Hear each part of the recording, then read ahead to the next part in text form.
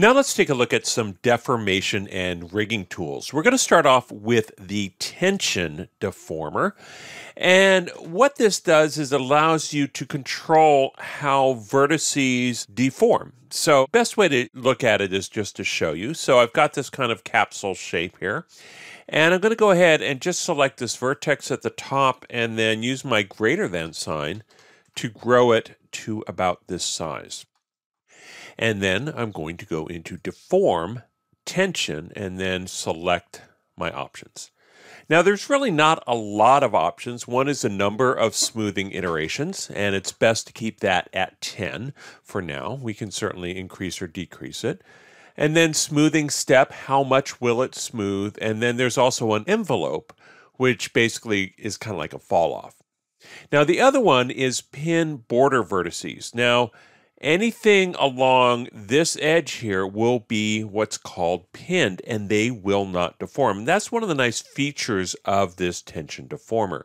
So let's go ahead and create this and see what happens. Well, when I create it, my selection goes away, but if I go into my attribute editor and go into object mode here and select this, you'll see I do have a tension node. So let's take a look at how this works. Now, the tension deformer does not give you a handle like a cluster controller would.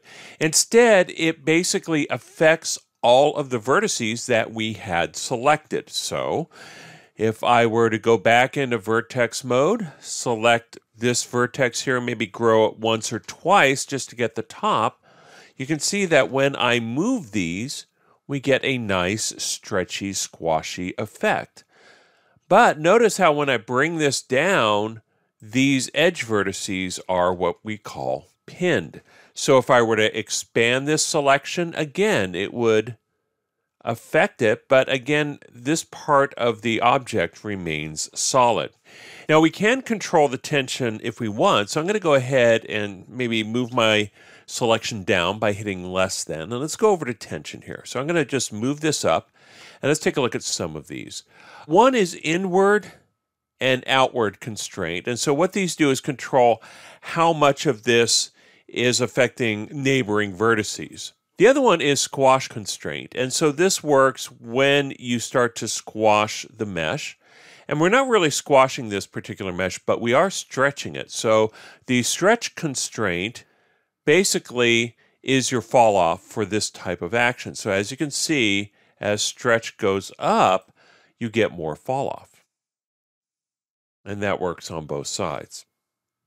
Now we also have what's called shear and bend strength, and that's for when you move the vertices over. You can move these to affect how it shears and bends. And then we can also pin or unpin the border vertices. So if I unpin them, you'll see it starts to affect them a little bit more. Now this can be used as a deformation tool, but I also like to use it as a modeling tool because what it does is it really allows you to sculpt or move stuff around on a mesh but still maintain that border. And I really like this pin border vertices to create an edge for the effect.